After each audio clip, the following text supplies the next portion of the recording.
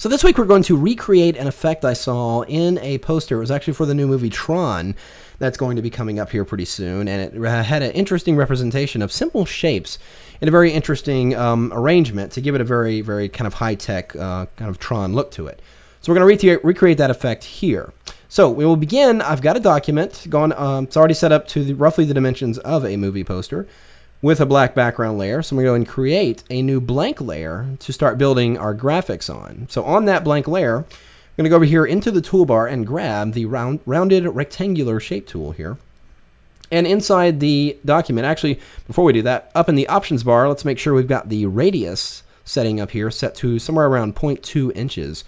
So it'll give us a simple rounded corner on our rectangular shape. So inside the document here, I'm going to go ahead and draw out a box, rectangular shape up here in the upper corner, and there's my box right there. So I want to apply a stroke to this path. Well, first I need to go ahead and set up the brush tool for the stroke. So we're going to select the brush tool, and we're going to use a standard round brush right here. And we're going to have the size here at 10 pixels, hardness at 100%, so it's a nice hard edge, soft brush. And we'll just go in here, and you can see it paints a simple stroke. Now, need to change the color. I don't want to necessarily use white, so we're going to go in here in the swatches panel and choose a color for our graphic. In this case, I'm going to go ahead and use this RGB cyan color, so I'm just going to check on that. There it is in my foreground color. So now, brush is set, box is in place. Let's go into the paths panel where that shape is, and then go into the flyout menu and choose stroke path. Here we're going to select the brush tool, which we've just set up with that brush settings. And now, let's go ahead and click OK, and gives me that simple shape. Now, go ahead and turn off the path. I'm just going to click in the empty area of the path layer there. Back to the layers, let's go ahead and make a duplicate of this shape. I'm just going to nudge it to the side here. Hold down the Option key on Mac, Alt on Windows, as well as the Shift key, so it just drags the duplicate to the left or right, and nudge that all the way over until it touches the other side. Now we have a new layer for that shape, so I'm just going to go ahead and merge these two layers together by pressing Command or Control E on my keyboard. Next thing is we're going to drag another duplicate of these two shapes down. So I'm going to again hold down the Option key and the Shift key, and then click and drag down. Click directly on the object and drag down, and give those a little bit of spacing in between those. Once again, I'm going to merge these layers together. Simply press Command or Control E, and now it ends up all on one layer. Now I'm going to go ahead and put this entire shape into free transform mode. I press Command or Control T, and I'm going to grab this top middle handle and just drag it down, squashing the overall graphic. Now before I hit OK, zoom out the window here. Keeping it in free transform mode, I'm going to right click on the object and now choose perspective. And then grab either one of these bottom corner handles and just drag outward. And that's going to expand that shape out in perspective. There we go.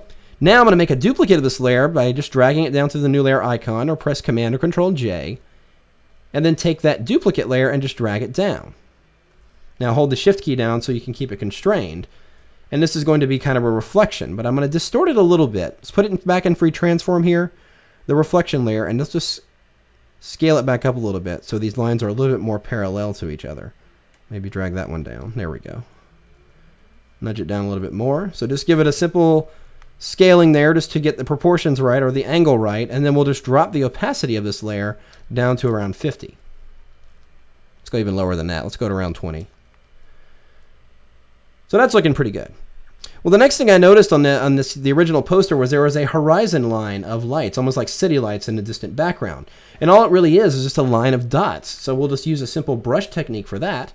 Back to the brush panel here. Let's go ahead and open up the brush options. I'm just going to use that same rounded brush, but I'm going to drop the size down to 5. And let's go into the shape dynamics and have the size jitter over here all the way set up to 100.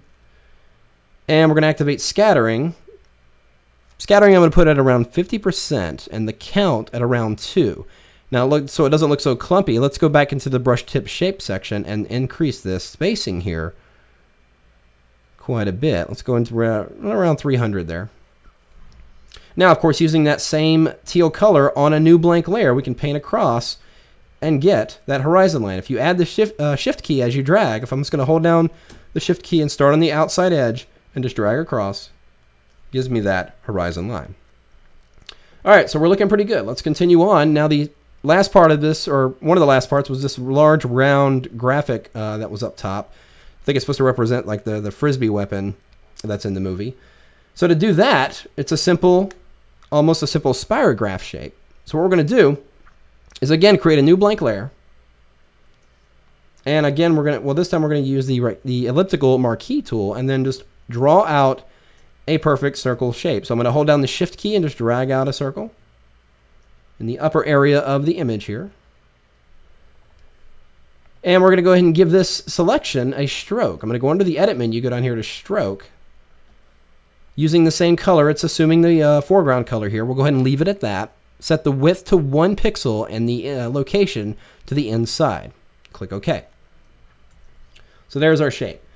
Well, I want to make sure it's in the center of my layout here. So I'm going to do a Command A to select all, and then just go up here and do Center Justified, or Center Alignment rather, for that shape.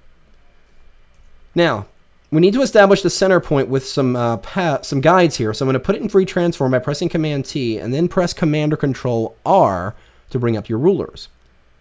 So I'm going to drag a guide out, vertical and horizontal guide outs, and it'll just snap to the center of the graphic. There it is. Got one too many here. There we go. So now what I want to do is I've got the center established here. Going to nudge it over to the right. If you hold down the Shift key and hit the left or the right arrow 4 times and nudge it over. Now we're going to put this object into step and repeat mode. Now I'm going to go ahead and activate it as a selection. I'm just going to Command click right on the layer, loads it as an active selection. Because if I don't do that, it's going to create a new layer every time I do a repeat. So I'm going to go ahead and press Option Command T, puts it in step and repeat mode. I'm going to take the center target right here for this graphic and slide it back over to those guides crosshairs, where those guides are crossing here, where the original center was. Then we're just going to go over here and just hold down the Shift key and just give it a nudge over. Don't even have to hold down the Shift key. You can just give it a nudge over, and you can see how it offsets that circle. Press Enter. Now I'm going to hold down Shift, Option, Command, and then press T over and over again, and it's going to start to loop around. Now I'm not going to go completely all the way around. Stop them right about there, so it has a little bit more variation going on around the shape. So there is my shape in the background, or in the floating in the air. Now, of course, in the original poster, it had a glow around it, so I'm going to go ahead and add an outer glow to this. Just double-click on the layer and add an outer glow layer style. And let's go ahead and use a similar color to the graphic itself. We'll change the blend mode to hard light to give it a much more harsh glow. There we go. And that's looking pretty good. I'll give it a little bit more of a teal look. There we go. Matching the overall graphic. There we go. So let's go ahead and turn the guides off. We no longer need those. I'm just going to press Command colon or semicolon. Now let's make a duplicate of this layer. I'm going to press Command J. Makes a duplicate of that spirograph layer. And we're going to take this and scale it down so it's an inner shape. So again, hold down the Shift key and the Option key and drag and scale the object in proportionately. There we go. Looking pretty good. Now, a couple last minute things to add here. Just got a couple of last minute steps. There was a grid background in the original poster. So we're going to actually, let's reselect the background layer and put a new layer above that background layer. And go ahead and give it a base color fill of gray. Now to make the grid, I'm just going to make a new document real quick. And we're going to set it, or set the size to 50 pixels by 50 pixels. At 100 pixels per inch. It gives me this small square. So I'm going to take the rectangular marquee tool, make a selection of the entire document. Now with the selection tool still selected, I'm just going to use my arrow keys. I'm going to hit the down arrow 2 times and then the right arrow 2 times. Nudges that, offsets that selection a little bit. So we're going to go and select Inverse, and we'll create a new blank layer in here and go ahead and fill this layer with white. So press Shift Delete or Shift Backspace, and we'll choose white in here and click OK. And then we'll go ahead and turn off that background layer. The original background layer was white, so all we have is that white sliver on the top and left side of this graphic. So we'll go ahead and define that as a pattern. So go under Edit and choose Define Pattern. Give it a name if you like, and there it is. So it's just that white little sliver in that image. If I turn it off, you can see it right on the side there. So we've defined it. We're going to apply it to this layer as a layer style. So with the gray filled layer selected, we're going to go into the layer style menu and into the menu and go here and choose Pattern Overlay. And inside the pattern menu, we should find it. It's the very last item we defined right there. There's the grid. Now, the reason why I like to do this as a layer style is it allows me to scale the grid instead of just doing a standard fill. So I'm going to set this to 25, and it gives us that nice tiny grid there. Now, before we hit OK here, we need to get rid of that gray in the background. So I'm going to go into the blending options here in the layer style menu and go into the advanced blending section under fill opacity and take that and drag it to 0. There's my grid. Click OK. There we have it. Now, it's still applied as a layer style, so I can't apply a color effect to this grid. So I'm just going to create a new blank layer underneath that active layer that contains the grid. I just command click on the new layer icon, then select the layer and merge it down. I'm going to press Command or Control E, and it merges the layer, rasterizing that layer style effect, leaving the transparency where it should. So I'm going to go ahead and resample that color that we used for everything else, this teal color here.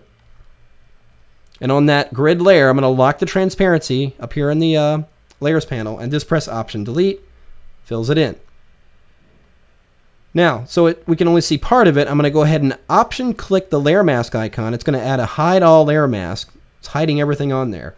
And I'm going to use a simple gradient, white to transparent. Let's use the foreground to transparent gradient, second one right here. Make sure your foreground color is set to white, and I'm just going to start in the upper right-hand corner area here and just drag down. And it reveals that grid. You can see that really faintly in there. Now, one last effect I added to this is I'm going to go and create a new layer, set my default colors by pressing D on the keyboard, and then we'll go to Filter and go to Render Clouds. And again, I want to use this same layer mask on this clouds layer. So I'm just going to hold down the Option key and click on that layer mask and drag it to my target layer. And it basically copies and pastes it. Now, to pick up the color of everything else, I'm just going to do a hue saturation directly to this layer of the clouds. So click on the layer icon, not the layer mask, but the layer icon. Press Command or Control U. Brings up hue saturation. We'll do a colorize. Get it close to that same blue teal color. Probably could even nudge that mask up a little bit.